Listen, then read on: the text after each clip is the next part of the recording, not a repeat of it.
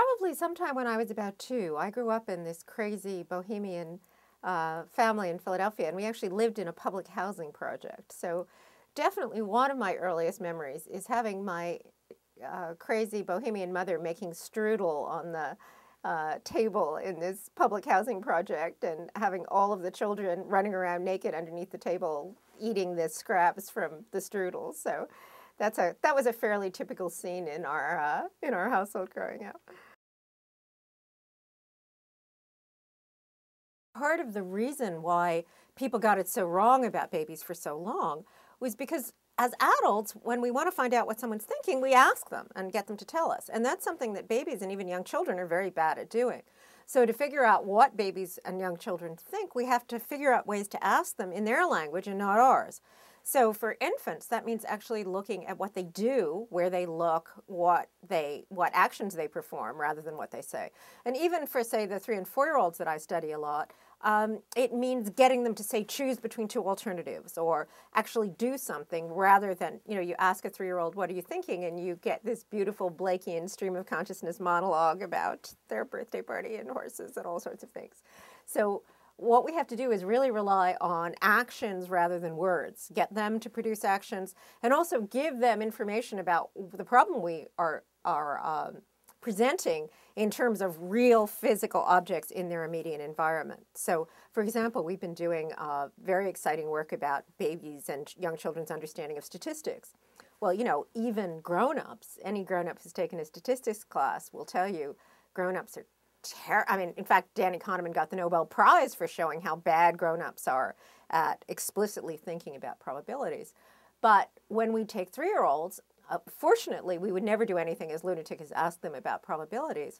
But if we actually give them a real machine that operates according to probabilistic principles and just get them to operate the machine, then you suddenly realize, oh, wait a minute, they actually are implicitly understanding all of the things like, conditional probability.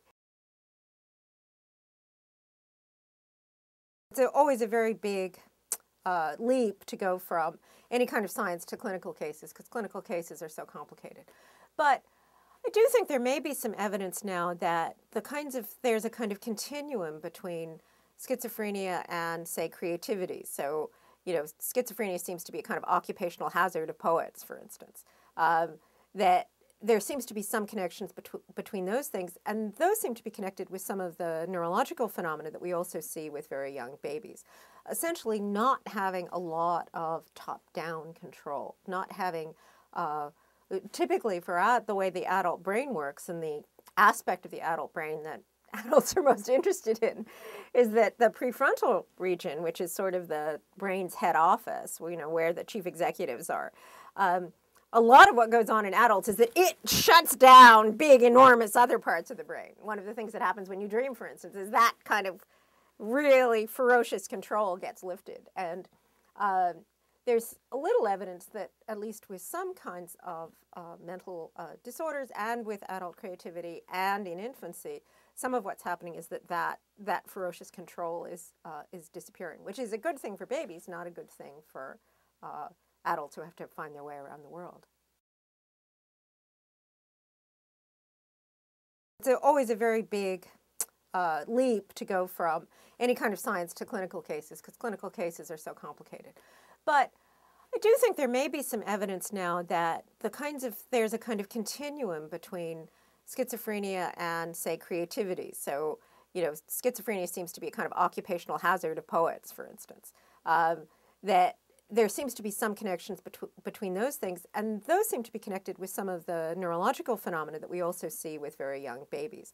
Essentially not having a lot of top-down control, not having, typically for the way the adult brain works, and the aspect of the adult brain that adults are most interested in, is that the prefrontal region, which is sort of the brain's head office, where the chief executives are, a lot of what goes on in adults is that it shuts down big, enormous other parts of the brain. One of the things that happens when you dream, for instance, is that kind of really ferocious control gets lifted. And there's a little evidence that, at least with some kinds of mental disorders and with adult creativity and in infancy, some of what's happening is that ferocious control is disappearing, which is a good thing for babies, not a good thing for adults who have to find their way around the world. John Flavel, who was the great developmental psychologist, one of the greatest ones of the 20th century, said that he would, give everything that he possessed to have just 3 minutes inside of the head of a baby. And I feel that way too. The trouble is, I probably wouldn't be able to understand a lot of what they were saying, even if they could say it. So I think I'd want to ask them, what's it like? What are you seeing at this moment? How many things do you know about? What do you think about the adults around you? But my suspicion is that even if they could talk, probably part of the reason why they aren't talking yet is because what they would say would be in a language that I couldn't quite understand.